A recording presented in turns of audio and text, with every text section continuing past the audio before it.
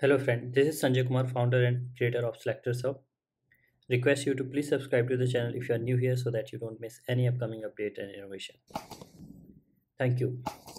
So you know that in the free version we can generate the access based XPath relative to other elements.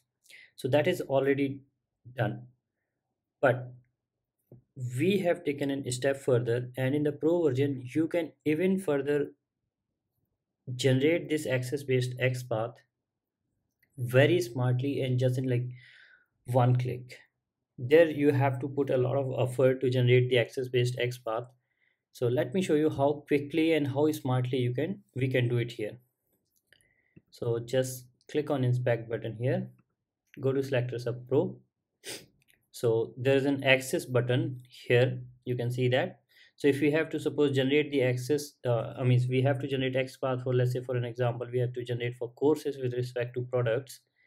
So what you do, you click on access method here, access button. So one way is that it is asking to inspect the parent first and then child. So you can click on this inspector and inspect first that element with respect to which you want to generate. So here it is products, and it is asking you to inspect the child. Child is basically the final element for which you want to generate the XPath. So here we want to generate for courses. So click on this. So here you see that it has generated XPath for courses with respect to products. So this is one approach. But here the thing is that you have to click two times on this inspector. Like first you, like suppose for an example, we want to generate XPath for email field with respect to this user email label. First we click here and inspect this, and then click here and then inspect this. Okay, this is fine. But we have optimized this further. You will not have to do click again and again here. But yes, this is one approach you can do this way. Now let's do something really smart here. Use the inspector of SelectorsHub Pro.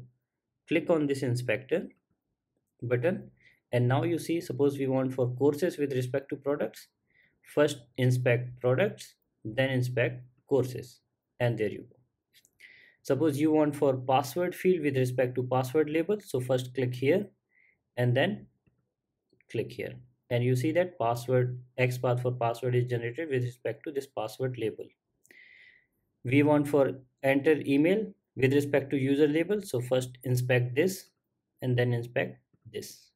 So this is how you can generate XPath related to other element very smartly and very easily. So if you want to use the attribute filter while generating the selectors XPath here, relative XPath, so you can set the attribute as well. Like here it is generating with placeholder, and if you want with some other attribute, like here it is suppose name is there and we want to generate with name. So what you can do, click here attribute filter. So you can set the value here, like let's say you want to generate with name, so you can pass the name attribute, and now you can inspect the element here. So again inspect this, let's say we inspect first this and then we inspect this. So it has generated with name. So this way you can generate relative or access based XPath with a particular attribute as well. If you want to generate them with the command, yes, you can do that. Just turn on this command feature, and suppose this is your command. You can of course, like you can refer other video where I have explained how to use all these things. So it's very simple. You just have to turn on this and then generate the XPath, like let's say with this one, and here you see that we got with the command. Now if you want to copy this, you simply click on this copy button and go back to your editor, and you can paste the value and enjoy it. So this is how you can generate the relative XPath relative to other element, access based XPath relative to other element. You can use the attribute feature, you can use the command feature, like you want with this thing, you can select that one before generating. So yes, that all you can do it here, and if you don't want, you can turn it off and all. Here you will see that what is this value. This is the previously generated access based XPath. So sometimes it can happen that like you started generating a new XPath here, or you inspected some element, so you will lose that one here. So don't worry, the previous one will be saved here, so you can anytime check. And at any point of time, like it is asking you to inspect the child and you want to reset, you want to first inspect the parent, you want to change the parent. So in that case, how to reset these values? You click on this access button and click back again, the value will be reset. Now you can inspect any parent whichever you want, and then you can start inspecting the values. So this is how you can use this feature to generate the access based XPath relative to other element at any point of time. And if you face any challenges, if there will be future update in this feature, then you can always refer this tutorial here. The link is already given here, so always check out the tutorial if you ever forget how to use this feature. If you want to edit or you want to do something in this XPath, you just click on this edit button. It will copy and paste the value here, and then you can play around that value, and you can edit or update anything on that.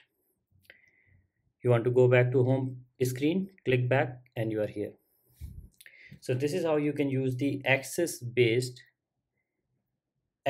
feature of like generating the access based XPath from SelectorsHub Pro very easily. Let me just one last time show you how you can do that. Click on this. Let's say we want to generate XPath for this anything, like let's say we want for enter password with respect to password. Just click anywhere, open SelectorsHub Pro, and then click on this access button. Select this inspect button. Inspect the first element with respect to which you want to generate, then inspect the element for which you want to generate, and there you go. You can click here anywhere to copy this value. You can click on copy icon and copy this value got copied, and you can put it in your editor and use it. So this is how you can use the access feature of SelectorsHub Pro.